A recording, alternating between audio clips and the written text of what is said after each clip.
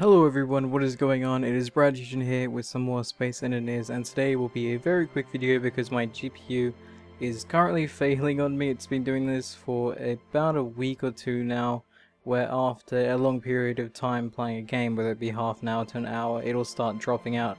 So I'm going to try doing this very quickly because it did drop out just in my last session because I was playing this for a while and building.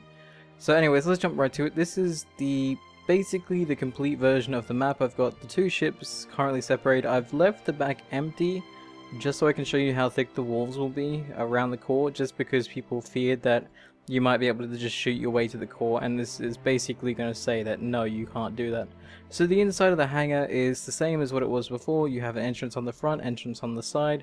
There is now lights all over the place. You have the gravity lift that takes you upstairs still, though it, as you guys can see, it doesn't like to work properly. I'm yet to add the turrets, so that was something I was meant to add, but I haven't exactly put them on there. So let's jump quickly downstairs. I'm sorry for rushing this, I really don't mean to do it. It's just I'm trying to figure out what's wrong with my GPU and it's just not working with me. I do have a new ship, but I'll show you that once I'm done showing you guys the back here. So there's currently two entrances to get to the core, and no ships can fit through here, and there's also a wall to block you from getting in here with a ship. There's also more walls as well. So this will be a kind of like a standoff location where the defenders will have the advantage clearly over the people who are attacking. They had to flood through these three entrances mainly, but if they do manage to do that, they will be quite effective, because they can come up here and use this as their advantage to then overpower the defenders. I don't think there's gravity here just yet, so I'm going to be flying around for the most part. So once you come down here, it's yet again throttled, but you will see that the core is here.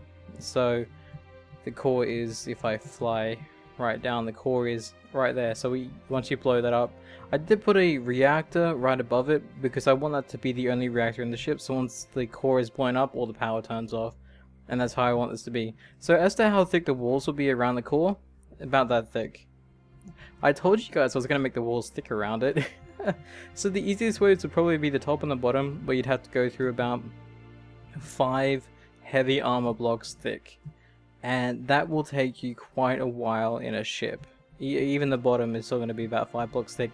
Going on the sides, I wouldn't even recommend. I wouldn't even try. So you guys will have a difficult time trying to get to the core. That is pretty self-explanatory. I haven't edited the second ship yet. Like I said, I just copied and pasted it over. Then my GPU started cutting out of me.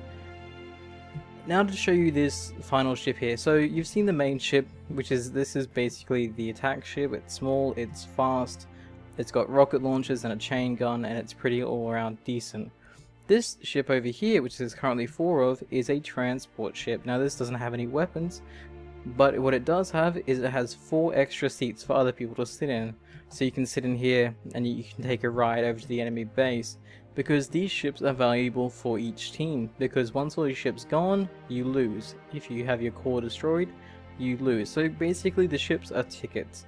So these ships here are extremely valuable because not only do they cost 1 ticket, but you can transport 4 people in one instead of one with those small ships. So these ships are quite fast as well, to be honest. If I get inside one, you guys can see that it's got a really quick acceleration, and having 4 seats on the side of it makes it even better. The only problem is you'll have to let the driver get into it first, because if any passengers get into it, the passenger assumes control of the engines. As you guys can see, I'm still controlling it from the seat on the side, so it's very awkward to fly like this because it doesn't control like you'd expect it. But that's basically the new edition of the ship. I do like this ship. I don't know why I like it. It's such a weird looking ship, but it's adorable in its own way, and it can carry 4 people across, well 5 if you include the pilot. So you can just imagine this ship flying over here and infiltrating the enemy base and just kind of landing down. It does have thrusters on the front. I don't know why that wasn't.